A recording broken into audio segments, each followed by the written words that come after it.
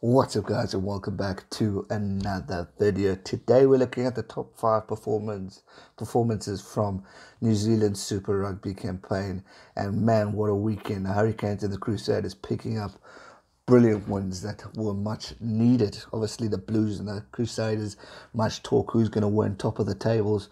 Crusaders showed why they are the best team in world rugby at this point of time. From a provincial level, they were outstanding. Hurricanes picking up a solid win over the Highlanders as well.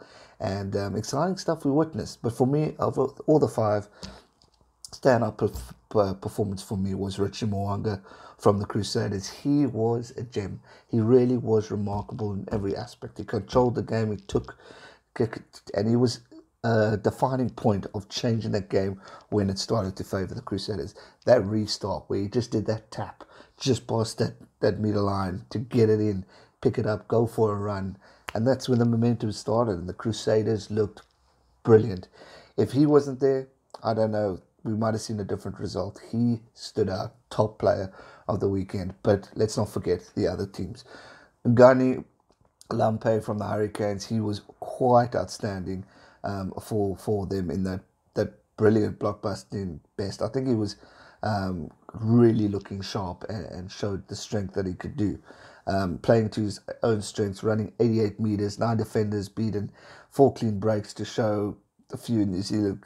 It just shows what he can do, which is brilliant. And credit to him. I thought he was outstanding. Aaron Smith, Highlanders, he started to really come back. And even though it wasn't the greatest, he really showed up and showed that the improvements of the Highlanders, how far they've come from where they were at the start of this year, and really leading from the front, which I was quite impressed with.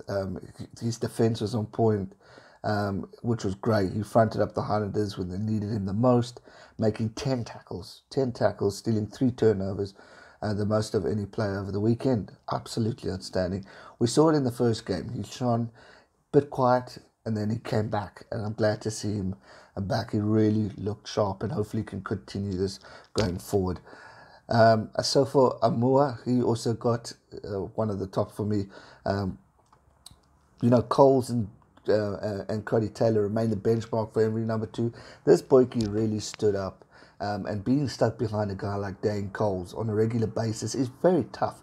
And it's very intimidating in a way, because will I ever get an opportunity? And he really stood up. And obviously with the injury of Dan Coles, he took on that opportunity and got through the defenders. He was brilliant. Getting that clean break, completed all 7 of his line-out throws on his own side. Absolutely remarkable. A good performance from a guy who really needs to put his hand up, because you got Cody Taylor, Dane Cole fighting for number 2. Then you got your backup. As a third choice, you really got to shine. And when players are injured, no better opportunity than that. And he really shone. Well done to him. And then last but not least, my buddy, I love this kid, TJ Perenara. Obviously, we spoke about Aaron Smith being brilliant, but for me, PJ Perenara was just outstanding. Chirpy scrum off, absolutely brilliant. He carried the ball 14 times to run for 33 metres, making 3 clean breaks and beating 2 defenders at the same time. Best peak of work came in the 28th minute, where he had a play to close opposition try line, saw the 28-year-old dummy and sidestep Smith to canter through the gaping hole, which was absolutely amazing. So I'm happy to see TJ Perenara really shine. If you've been with me for a while, you know I'm a big fan of TJ Perenara. Loads of respect for obviously Aaron Smith, and it's good to see the 2 senior New Zealand scrum halves really shining and taking on the opportunity moving forward, and I'm happy to see them here as well. So hopefully they can continue and go from strength to strength. TJ Perenara will be the boost from that win.